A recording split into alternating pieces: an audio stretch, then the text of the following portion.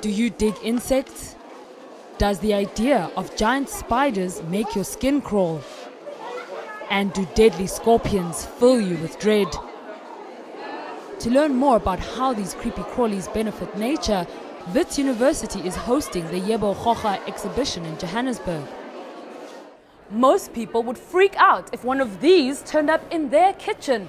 But the Madagascan hissing cockroach is perfectly harmless. Roaches are vital for the environment because they clean up the ecosystem. This snake is the name for corn snake.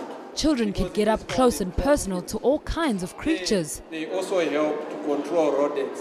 The goal is to have it very hands-on. We want people to touch, to feel, to taste, to experience as richly as we can get it. My favorite thing was the stick insects and the crystals that we got.